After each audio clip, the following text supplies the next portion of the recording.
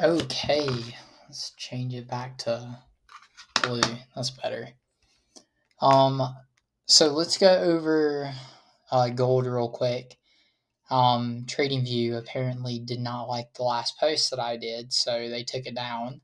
So I'm going to go over this chart one more time. So if you've been following the last couple of streams, we've been talking about gold going long this week, and I give a pretty good breakdown of why we were looking at gold going long. We also marked out take profits and provided you some structure as well in order to look at. So let's go to the 4 hour. From our entry that we had up to here was 466 points or pips, however you call it. If we drop down to the 1 hour, we can see that take profit 1, take profit 2, and take profit 3 both got smashed through. Take profit 1 was the first one to kind of get taken out. We got them taken out twice. So on Wednesday, we got take profit 1 and take profit 2, and it was just under 300 points that day. And then yesterday was a 400, yesterday, different trading days, was a 400 point opportunity on gold. And then I'm just going to show you how it looked at that. So this was our liquidity zones that we were marked off of here. We had a conservative take profit 1. We had a conservative take profit 2. And we had a take profit 3. It was really right here. And then let's just go ahead and take profit 1 / LQZ for liquidity zone. Here we had take profit 2 / LQZ for liquidity zone. And let me just copy this, Command C. Okay. All 3 of my TradingView tabs up top.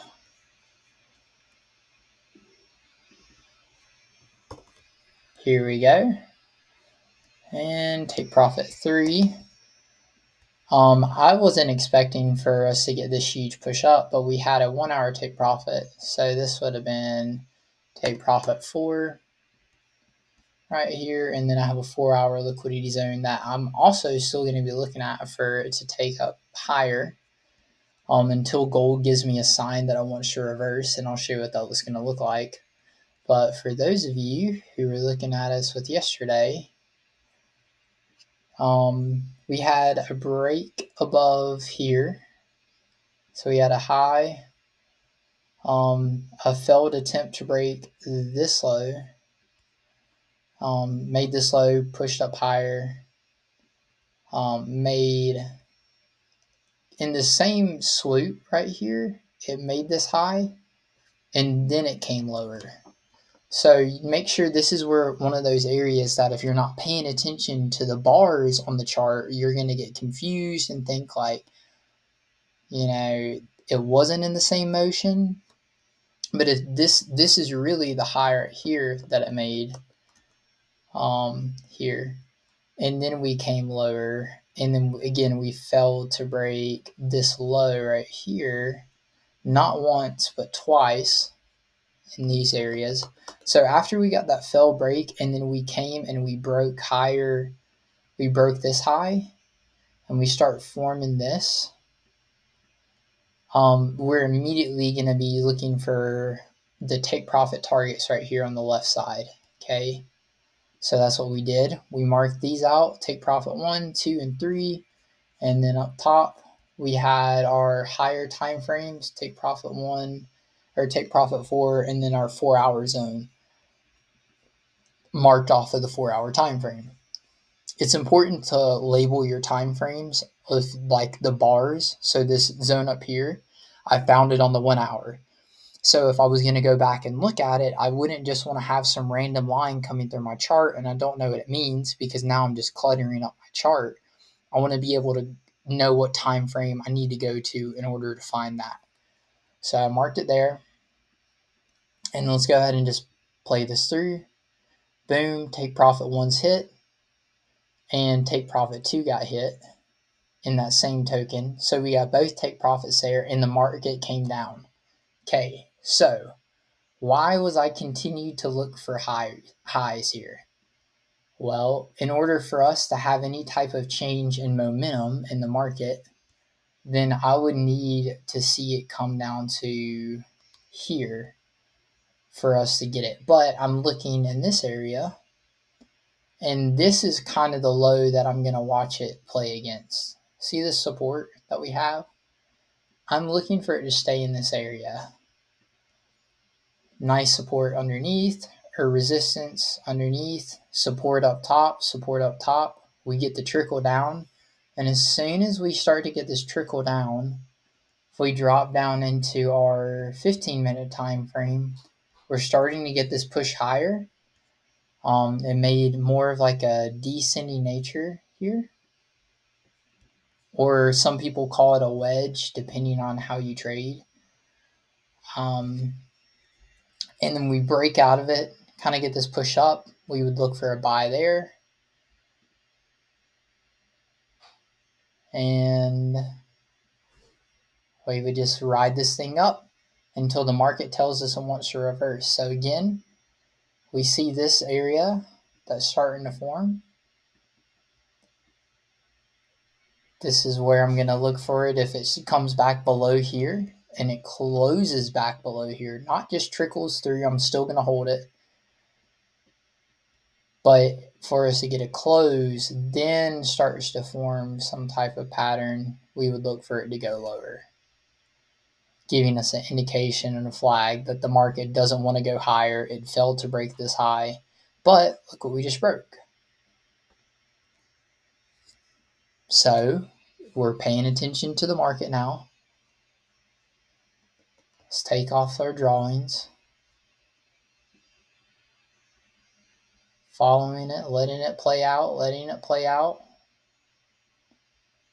Boom. And let's take this off. We're still not at take profit.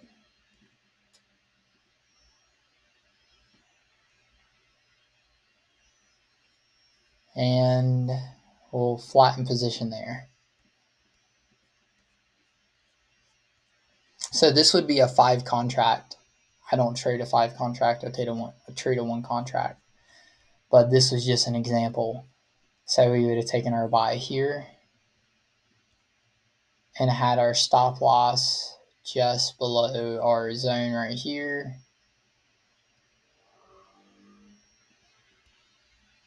And we would have been waiting for it to go through here, but since it gave us all this momentum, again, we're just going to wait for it to tell us if it wants to reverse. We keep trading it, and that's what we end up with right there. Solid move. Again, I marked this one up earlier live. TradingView apparently wasn't a big fan of it. I have it, if you go into my actual page, in my little section, you'll see my YouTube. I'm not even sure if I'm actually supposed to mention that inside of the video because I have to go over the house rules. But yeah, there's the markdown on gold. Let's go ahead and just take this off. And this is where we are in gold. So I'm going to do it again. We're going to go top down, take off all this nonsense that we don't need anymore. We're going to keep this just for the lows. Not very many lows to pay attention to. This, grab that, so it's not really relevant. Nothing there for us. So if we are going to come back down here, we're not just going to stop in these areas. We're going to make it all the way back down here. I could mark this, but it would just kind of be a waste of chart space. There'd be no point in it. These are some highs that I'm going to be paying attention to, and tomorrow we have a bunch of news coming out. We are at the 1 hour liquidity zone that I have marked on the chart, and we're starting to form some structure. I'd love to see gold either give us a push down or give us a push down and then start to form some structure in this area because there's just all this open space. How would I be looking to play that open space? I would go with my best guess. I'd draw a support and a support and a resistance on the chart. So we have resistance here, some support here, resistance, resistance, resistance, and if it breaks through here, is breaking through like impulsively. We got an impulsive break here, and then it became resistance, and then it kept sharply going down.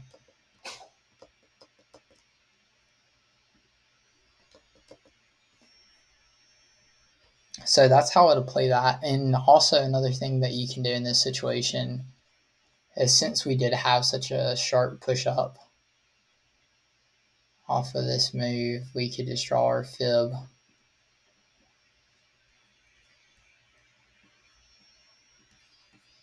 On there, we'll drop down to the lower time frames. And since I can't spot a liquidity zone or an area that price would want to come back to on the higher time frames, I'm just going to find it on the lower time frames. And if price reverses below this area right here, if we get movement back inside of this, you can look for some move down.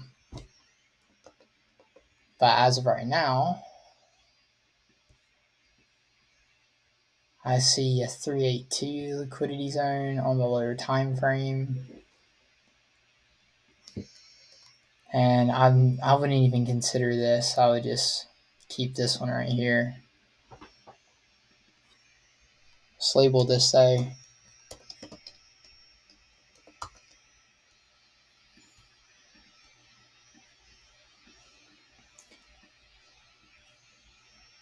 Price did break above this, and now it's kind of slowly trickling down right now.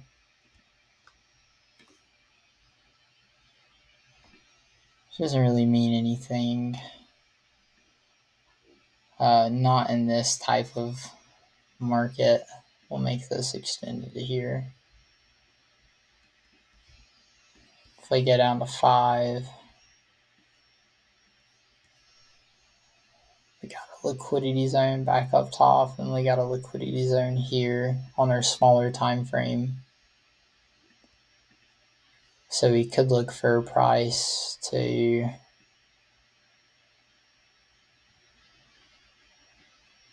come up in here.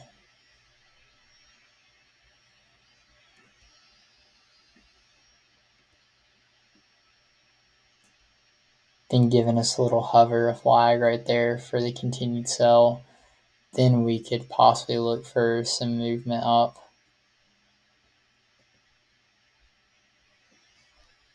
to the higher side, giving us this type of shape. That'd be favored for sure. I'd be happy if it gave us something like that, but not too much going on. We got a ton of movement yesterday, so we might not have too much going on in the markets right now, as we had a majority of the news coming out tomorrow. I will be looking for it to get into this area since it's already kind of trickling down.